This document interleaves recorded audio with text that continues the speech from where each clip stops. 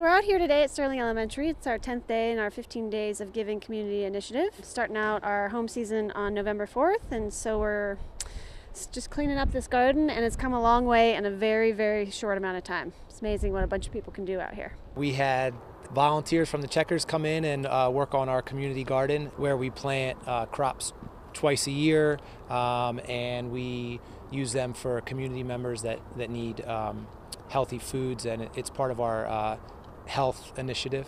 It's a great connection with the community. Anything we can do to get people involved is it's a great lesson to our students, and it just helps us really build what we're all about and getting people, from the community coming to work with us.